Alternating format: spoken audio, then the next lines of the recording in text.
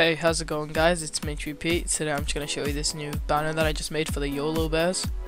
Right here. It's not my best work, but it did take me quite a lot of time because of the fail that I made.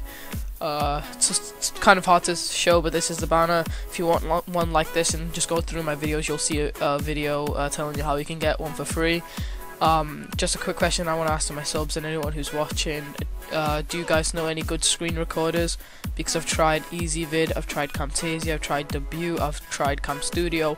All of them have either messed up. Camtasia was like the best option, but when I recorded, I've still got the speed draw thing right here. I've got these two speed draws of the making this thingy, but either I have to edit it with Camtasia.